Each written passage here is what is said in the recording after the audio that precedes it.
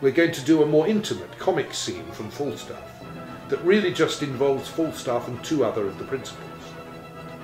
And I hope that by doing the first act of Boccanegra, which is epic and tragic and powerfully dramatic, then the scene from Falstaff, which is so funny, so dirty, so full of wonderful jokes, wonderful tricks, with language of such coruscating brilliance by Boito. Some of the words, you know, in the text for Falstaff don't appear in any dictionaries. They're words that come from the medieval period, from a time long gone. And the brilliance of the way Verdi has responded to Boito's words is just fabulous. And the way the orchestra and the voices sit together, climaxing in this wonderful aria, again of jealousy. This again ties it in with the jealousy in Otello. And Ford, the man who believes that Falstaff is going to bed his own wife, and he comes to test out Falstaff and find out whether or not it's true, is so appalled to learn that apparently the first assignation with his wife has already been organised that very afternoon at 2 o'clock.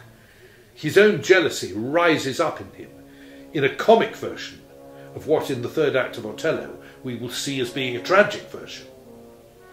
And I think the way this scene, about 25 minutes long, from Falstaff, builds to this great climax is the product of a genius, a man who can write a tragedy and then write a comedy in such a different style.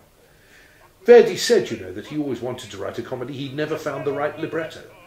As soon as somebody could give him a genuine comic opera, he would write it immediately.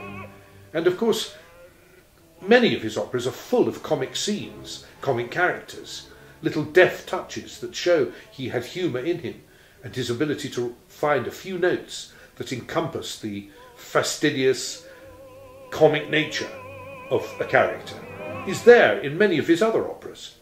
But people, of course, when he announced that he was going to do a comic opera, said, oh, he hasn't the ability to do that. He's no experience of writing for comedy, like Rossini had. Rossini, you see, had a huge output of operas, with as many serious operas as he did comic.